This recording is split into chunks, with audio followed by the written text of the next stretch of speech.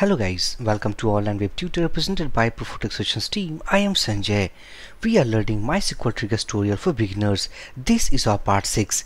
Inside this video session guys, we are going to create multiple triggers with the same trigger event as well as activation time.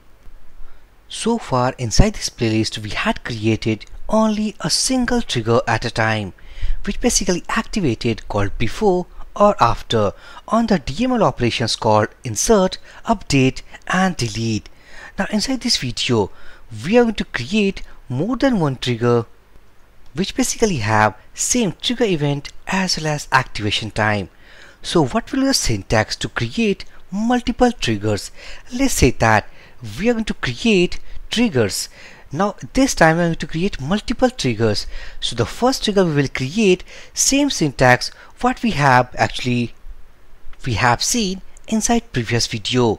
So if you go to the next slide, now this is the syntax actually we have to follow to make when we want to make our second trigger. The first trigger actually we have to make with the same syntax. Now let's say that suppose we have created our first trigger. Now we are ready to create our second trigger. So while creating second trigger, this is the syntax actually we need to follow.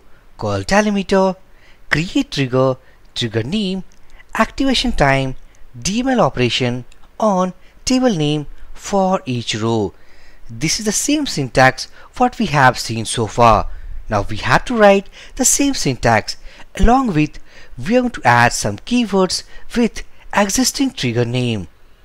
Now inside this we have to add one extra keyword, something either called follows or precedes. This is the syntax what actually we are talking about the second trigger. Here we have to provide the existing trigger name. It means that we have created our first trigger, and remember the first trigger should be created with the same syntax what we have discussed so far. Now what basically means or the keyword means called follows and precedes. Let's understand about these things clearly. So if you go to the next slide, so creating multiple triggers. In case we have multiple triggers for the same event in a table, MySQL will invoke the triggers in the order actually they were created. To change the order of triggers, we need to specify called follows or precedes after for each row clause. What basically it means? It means that inside our database, suppose a table has called 10 triggers. By default, MySQL will fire or invoke the triggers what actually in order they are created. But remember, if you want to change the order of activation of the triggers, so for that we need to use either called follows or precedes. What basically this follows means? The follows option allows the new trigger to activate after the existing trigger. It means that when suppose we will write about the follows keyword here, it means that this trigger will execute first. The first trigger will be executed first. And secondly, this second created trigger will be activated. The second trigger will wait to activate after the existing trigger. But when we supply called precedes keyword means this second trigger will be activated first, and this existing trigger name or the existing trigger will fire after the second trigger. Let's understand about these things with the help of an example. So back to a phpMyAdmin.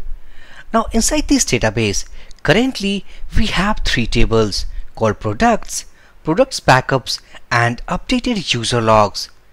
This product table contains the product information. Right here inside this table we have 3 columns called ID, name and the amount, as well as we have some dummy data inside this table.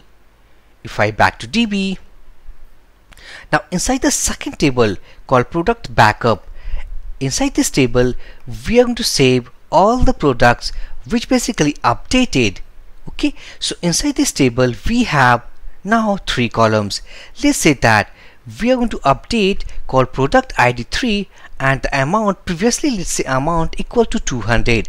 Now this time we want to update the amount, let's say 250. So 250 is the updated amount.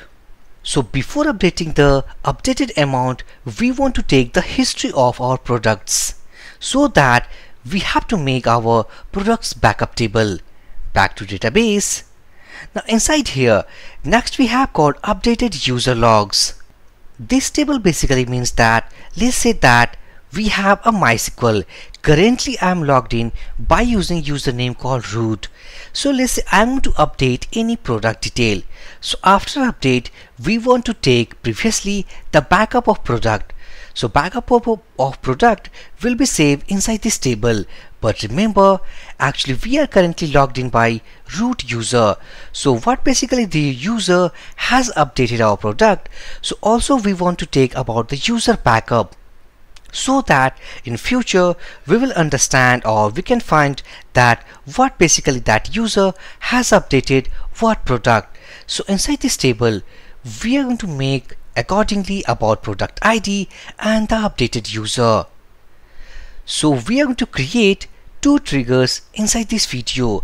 The first trigger will basically takes about the product backup, and the second trigger which follows the first trigger, and it will actually save our user information. It means which user has updated our product. So if I duplicate this tab, go to SQL tab, now let's say delimiter is here. Now inside this, let's say create trigger, and let's say after we have called products table. If we go to DB and we have products table, so here let's after products and let's say update. This is our trigger name, let's activation time and the DML operation. We have now on products table, let's say for each row. This is our first trigger. Now the syntax we are going to follow the same syntax what we have seen so far. Let's say begin and finally end here. Now inside this begin and end, I am to firstly take the backup of the updated table, updated product. So let's say insert into products backup. This is the table actually we are going to use. Now inside this table, remember we have the column called product ID. So copy this column name, go here and let's say column name.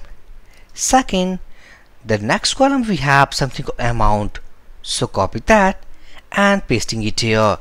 Let's say in case of values, we are going to fetch about the old product ID. So this is old dot ID. And the amount, so old dot amount. Sorry, it's by mistake actually we have opened by pressing Ctrl T a new tab.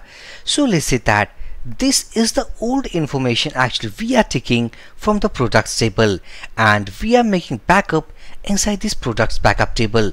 Now the first trigger we have made completely. So if I press go button, successfully we have created our first trigger. It will take the backup of our product. Let's say that if go to DB, click on products backup, click on browse, there is no data inside this table right now. Let's say that we are going to update some row inside this products backup. Go here, let's say that product 2, and I'm going to update, let's say amount something called 600. Now this is the updated amount. So if I press go button, successfully we have saved that and it has reflected right here inside this products table. If I go to products backup, reload this page, now inside this backup table, remember we have actually updated about the product ID 2 and the old amount we have something called 200. Now this time we had taken about the products backup table. Now we are going to take or make another trigger which follows about our first trigger, and basically it will take about the user logs, means which user has updated this product. So open up SQL into a new tab, and let's say that delimiter ins here, create trigger name. So let's say after we have called products table, and let's say update underscore 2. This is the actually second trigger we are going to make with the same trigger activation time as well as DML statement. After that we have to provide activation time. So let's say after, and the update, it will be our update DML operation. Let's say on, let's say products table for each row. Now after that, either from follows keyword or the precedes keyword we have to use. So I want that this actually the created first trigger will be activated first, and the second trigger what we are creating from this syntax will activate it then. So for that we have to use called the follows keyword. It's because we want that this option, the new trigger, to activate after the existing trigger. So we want that the previously created trigger will be activated first. So back to browser, and let's say follows, and after that we have to provide our existing trigger name. So we have created called after, let's say products, and this is update here. This is our existing trigger name. Go here, let's say begin, and here I have to provide call end. And remember one more thing, that if I copy all these codes and cut these codes from this SQL tab, it's because we are making all the triggers at the database level, no at any specific table. Right now we are inside this products backup table, and if you go inside trigger section, now inside this table there is no trigger accessed.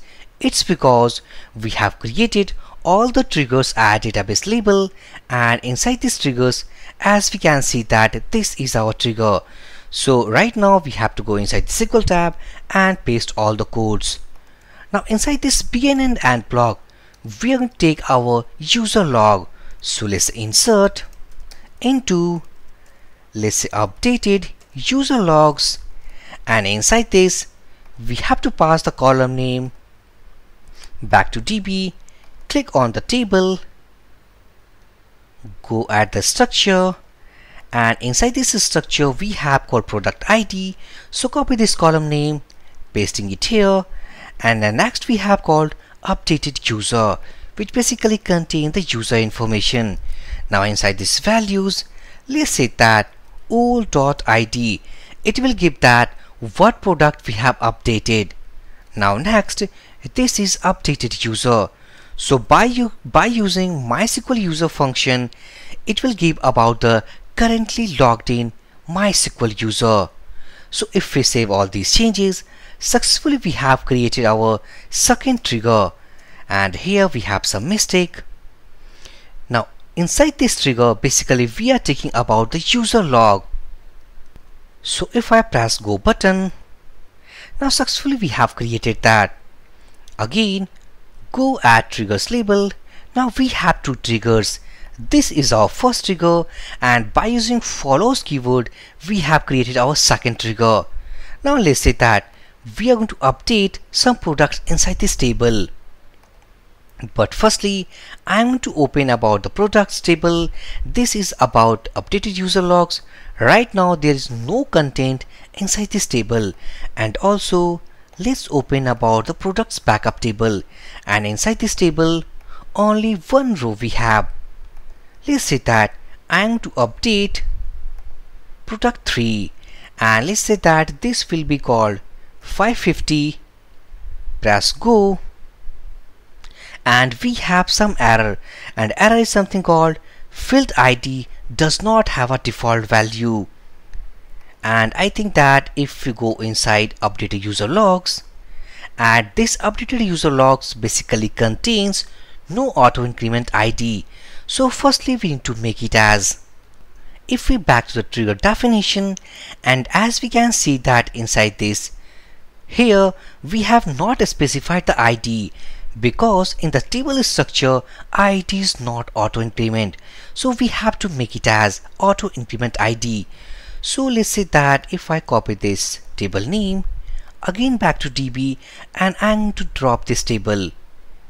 Let's say that here updated user logs, column 3 we want, and let's ID something called product ID,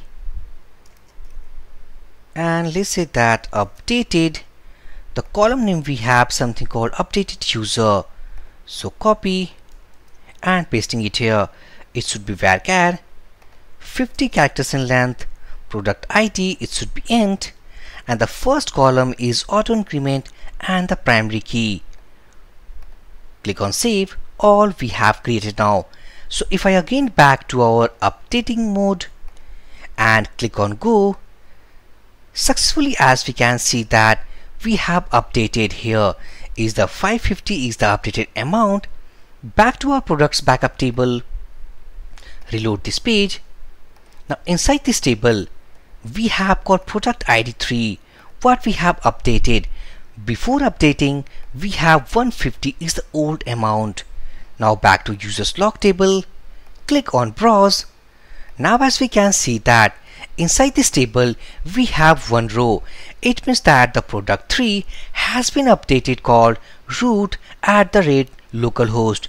This is currently logged in MySQL user. Again, if we update, let's say called 4, and if we reduce the amount something 1110, press go, we have updated. Refresh this page, we have taken the products backup right here inside this table, and inside this updated user logs also we have taken about the user backup, which user has updated which product. So this is the video guys, which basically demonstrate about using follows and precedes keyword. By writing these keywords, actually we can change the order of execution of our triggers. By default MySQL will invoke all the triggers in order what actually they are created. So inside this video session guys, if you went out, then please drop your comment. I will give my reply as soon as possible. So for this video session guys, thank you for watching and have a great day.